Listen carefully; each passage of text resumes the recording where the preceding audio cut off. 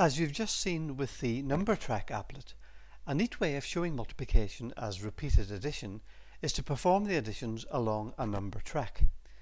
The same idea works well using Cuisenaire rods. For example, supposing you want to work out the value of 5 2s.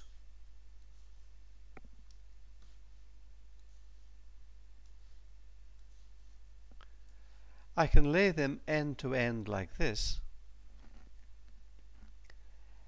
and checking the answer, I can simply count the number of squares covered, which is 10, or match them against a bigger rod. If I take out this orange one, you can see that it's 10 units long. This idea of laying rods of the same colour end to end is sometimes referred to by teachers as creating trains. In this example, each red rod represents a carriage that's 2 units long. Are there any other ways of creating a train of the same length using carriages of another colour? I could try these pink 4 rods, but they don't fit. What about the yellow 5 rods?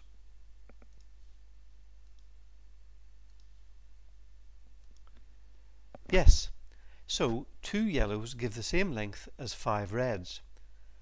It's just a skip and a jump from here for a child to realise that 5 2s equal 2 5s. And what about comparing, say, 3 4s and 4 3s? Yes, they're equal also. Does it always work? Well, try a few examples and investigate. Now, this is all very well, but when creating trains, I'm still using a model of multiplication based on repeated addition along a straight line. At some point, it's important for children to think about multiplication in terms of the area of a rectangle.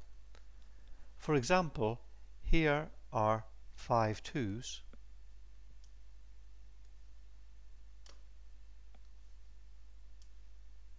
But this time arranged as a 5 by 2 rectangle.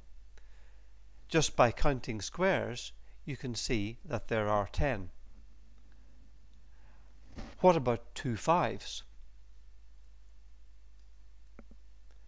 Again, there are 10 squares covered, but the rectangles look different because they have a different orientation.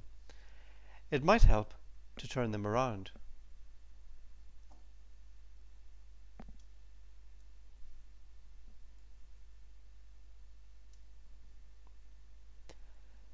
Whichever way round they sit, each yellow rod still covers 5 squares.